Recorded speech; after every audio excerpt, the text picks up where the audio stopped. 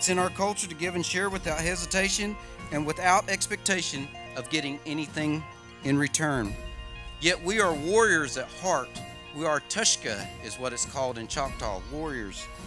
And we take great pride in our heritage, and we fight fiercely to protect it. But a warrior's duty is also to help those in need. We hear of an injustice, we stand up for those suffering or being persecuted each and every day. Today, our two nations can stand here together and proudly reflect on the strength and fortitude of our people. We can celebrate our ability to overcome tremendous adversity and our history as kindred spirits.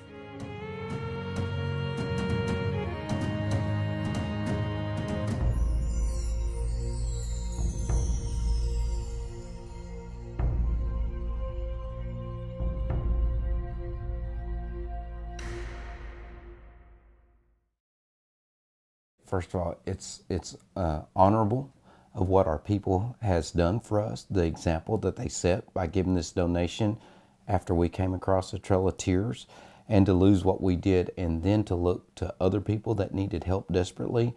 So that's a great example for us to follow. Also, it's very humbling too to know that the Irish people know this history, know that they're willing to honor us and to recognize that 170 years later, I mean, they know the story of the Choctaw people and our humanitarian efforts and who we are and what we stand for. And I think that's very humbling. I was totally shocked the amount of people that showed up that day, because I didn't expect that many people to know the story. But again, it's a part of their history. And so to me, I was extremely proud to be the chief of the Choctaw Nation and to represent our people, because I've never been more proud to be a Choctaw than I was that day. Sure, it's great to be the chief, but when you hear people just honoring our Choctaw people, our history, who we are as Choctaw people for that effort, I mean, it just is so humbling. I mean, I got emotional that day. I mean, it was really hard for me to control my emotions because of the experience and the gratitude that the Irish people had for our people. Well, first of all, I think it's very important that we teach our history to our people and to the community as a whole, so that people understand what the Choctaw people are truly about, how we are a sovereign nation, who we are as people. I think we need to document that and show the world what great people the Choctaw people are. Because right now, again, I don't think that story's told anywhere. So that's what I would take away from that, as well as, because once people know their history, know who they are, then they're proud and they know of what they should stand for as the Choctaw people. One of the most important parts that I wanted to make the trip, sure, we want to recognize and honor our history and past, but also to truly enhance our government-to-government relationships. So we're hoping that there will be some business opportunities. You know, they talked about they export 80% of their goods. And so we're wondering, so what could we export to them? What can they export to us?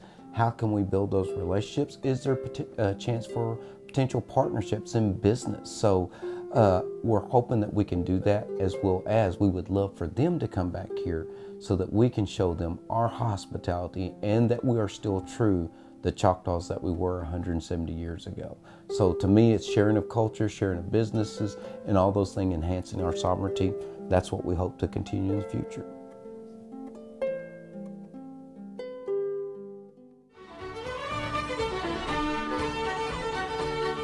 And when you think about how extraordinary the story is, sometimes it can be difficult to get your head around it, that complete strangers, possibly 4,000 miles away. We say the Atlantic Ocean separates the United States and Ireland is 3,000 miles, and I know the Choctaw people were further inland.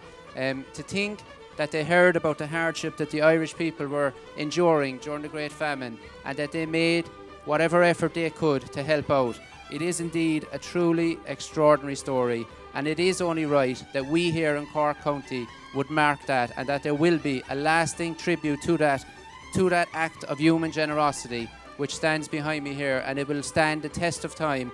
And I hope it conveys in a meaningful way to the people of the Choctaw people who are here today with us the sincere thank you that we want to pass on as an Irish people to you for your extraordinary act of kindness.